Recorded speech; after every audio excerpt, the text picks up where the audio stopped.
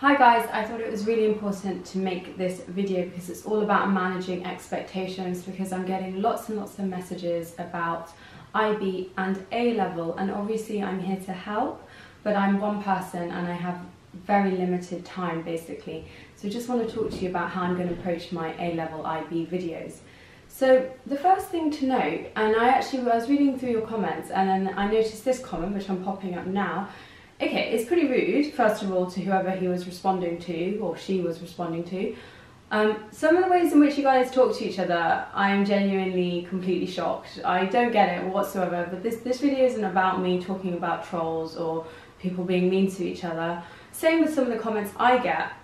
I know that this goes on, but it's just very, very strange behaviour to me when someone's trying to help you to abuse them. But I do quite enjoy some of my comebacks, so if any of you have seen some of those comments, maybe you've seen some of my replies, because I do quite enjoy not just sitting there and taking it.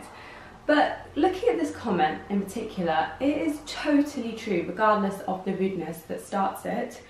IB and A-level is exceptionally similar in lots of ways. You're doing high-level biology, you're doing high-level chemistry. This means there are certain topics, many topics in fact, which will be the same for both. For example, alpha glucose is the same structure regardless of whether you study it at A-level or IB. Same for orbitals when we're talking about chemistry, talking about sub-levels. Again, it's the same for A-level and IB. So people moaning on at me for not making IB videos, I think I'm going to have to rename my videos and just call them A-level and IB, because they are the same topics. And let's be honest guys, now you're doing higher level biology, chemistry, physics, whatever, the whole structure changes in terms of your learning. You guys are nearly adults, some of you are already 17, 18, you might be going on to higher education at university, and let me tell you, at university there won't be any videos to help there.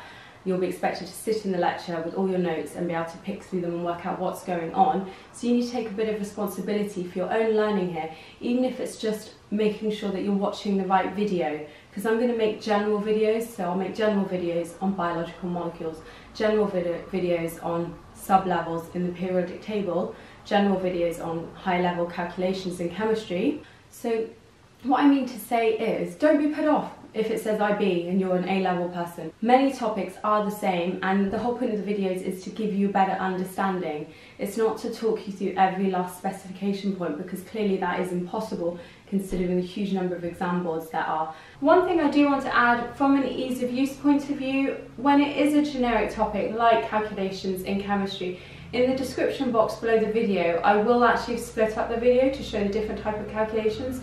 So just click on the link to take you through to the appropriate calculation. So for example, if you're only after the ideal gas equation, click on the link and you'll start the video from there. And I'll try and do the same with the biology videos. Yeah, I hope you found this video helpful, and that person's comment, he's completely right. The stuff is exceptionally similar and it can definitely be helpful for both IB and A-level.